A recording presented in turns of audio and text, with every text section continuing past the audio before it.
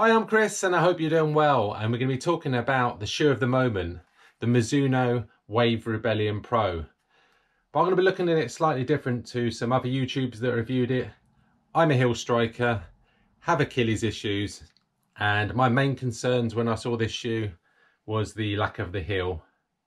Also, the drop comes in at 4.5 millimeters from heel to toe, and also sizing was an issue. So I'm going to get into that. I've taken the shoe on various runs, whether it be easy runs, I've taken it on some 5Ks, and I've taken it over half marathon.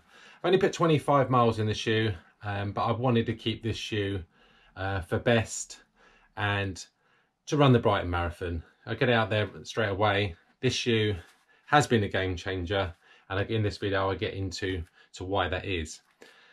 So out the box, as I say, I was concerned about the sizing.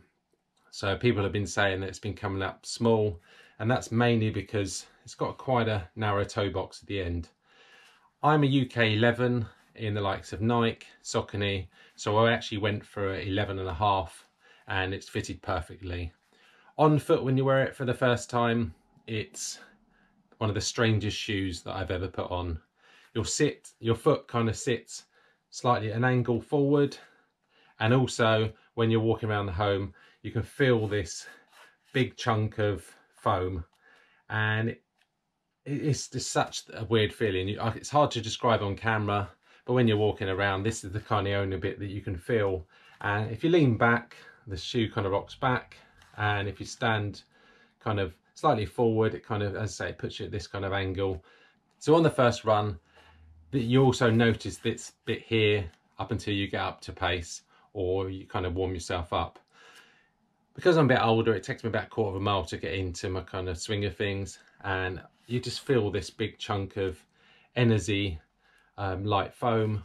You've got two different compounds, and obviously a carbon infused nylon plate in the middle, and it does feel a bit strange, not like anything I've used before. And for about the first, for myself, for the first mile and a half, it just feels, you know, how am I going to get on with this shoe? But once maybe the foam warms up, or you get used to it and you slowly pick up the pace from your very easy to kind of easy pace, the shoe seems to make more sense and it becomes more comfortable. Obviously the faster you go, it comes alive, but we'll get into that in a minute.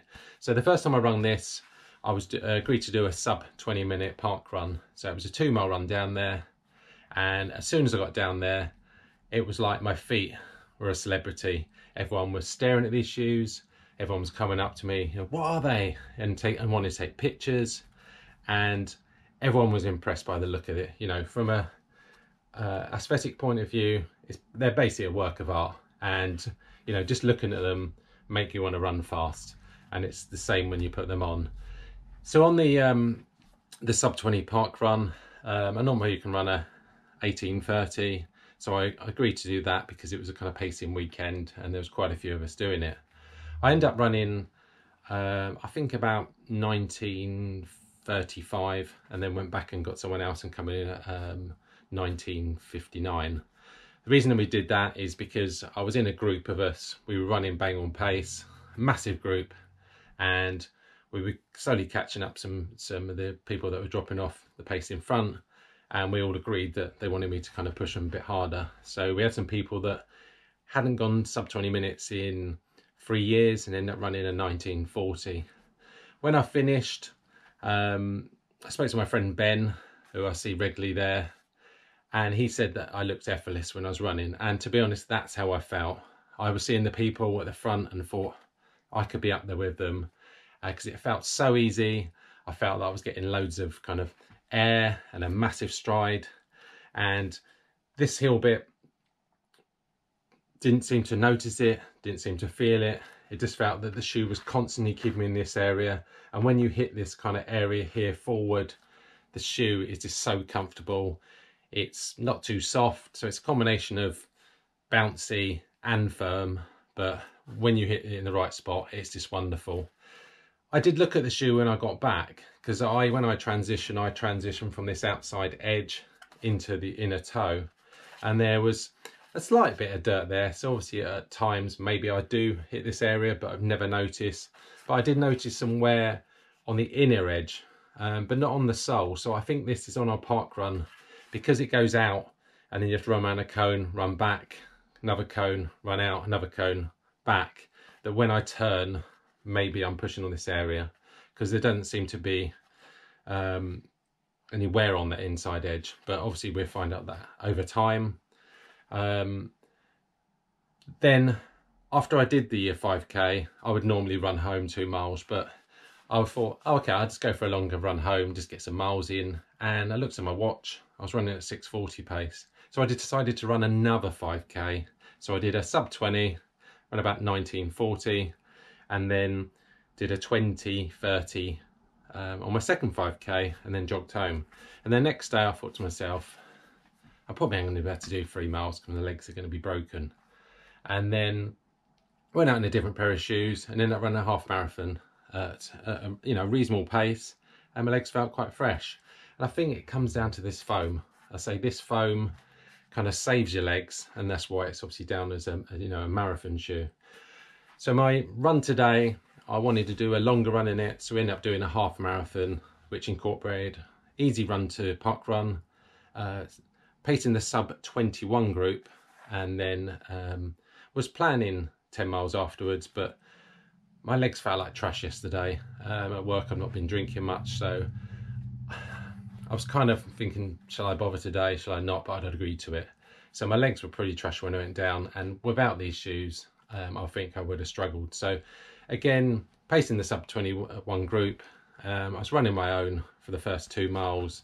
No one was able to stick to the pace. I had someone about 40 seconds behind me, and then I noticed my friend Justin in front. He was starting to drift towards me, so I thought, let's help him out. So I caught him up, and then with about a K to go, I said, let's wind it up. So we started winding it up, and I said, when we get to this point, 100 to go, let's sprint. And he can sprint. I was kind of flat out, and this is where this shoe, even when I was sprinting, felt awesome. As I say, I wasn't sure if it'd be good at, the kind of lower down distances, the 5Ks, 400 reps, 100 meter strides, sprints, whatever you want to call it, but it felt amazing. But when I looked at the kind of stats from my Endorphin Pro 2 to this shoe, exactly the same stride length, running at run about that sort of pace, 144, with a turnover around about, I think, 175 to 180. So the shoe doesn't make you have a longer stride length, doesn't turn your legs over more, but it saves your legs. And I think that's the most important bit. On the long run, as I say, no rubbing, no hot spots, good lockdown. The only thing I did do is use the extra eyelets to do the kind of lace lock in, because I think with this, because your foot is constantly at that kind of forward angle, that if you are going downhill, there is a chance your foot might slide forward. So I just done the lace locking just to lock that ankle in place, and that kind of worked well. On the run home, was planning to do 10, but I said my legs were beaten up from the day before, so I ended up running 8. At a kind of easy-ish pace. At the kind of my easiest pace, it's okay, but once I get down to kind of nearer my medium pace, the shoe kind of comes alive, because we're getting back into this area and it kind of propels you forward. And then obviously when you're at race pace, even more so. The only thing I have noticed on all the runs, that they say this is a 4.5 mil drop. Don't know where they measure it from, because obviously there is a massive difference between here and here, and I don't know where the 4 mil is, but it feels, a lot higher than that. It takes all the pressure off my Achilles, takes all the pressure off my calf, and which is a relief for me, because I've got Achilles issues, and I've had that for many years, and I've got a burster on one side that was playing up the day before, so that's amazing. But obviously if it's taking the pressure off my Achilles and my calf, it has to put it somewhere else. So I think it puts it higher up on the front of my thighs, because now they do ache a bit, but that could have been just down to fatigue.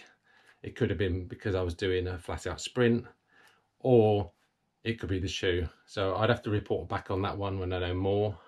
It's not going to change my view on running the Brighton Marathon in it, because I need all the help I can get with obviously the lack of training recently and the lack of endurance. So for me, this shoe is a game changer. It has kind of ruined it for other shoes because it is that good, and it's a shoe that if you're a heel striker, I haven't found any problems with it. Yes, I can see some slight wear on the inside edge and a discolor in there, so that I must have been hitting that area, but I've not had any problems. The drop hasn't been a problem, but I don't know how true that is. You know, it is a legal shoe to race in, although, you know, this is way over the legal limit, but they measure from the back up to a certain point, so it still falls within the kind of legal limit. Do you think that's fair the way they've done it? Let me know down in the comments. Or have you got the shoe? Let me know how you've got on. So anyway, I'm gonna leave the video there. Definitely a shoe that I would recommend from 5k to marathon. And if I've got any races coming up, for me, I'm an hour in over the 5k because I've got a fast 5k shoe that feels a bit poppier and a bit firmer. But definitely from the 10k upwards, this is a must shoe. And if you can get your hands on it, because I know it's selling out like hotcakes at the moment, it's definitely worth a buy.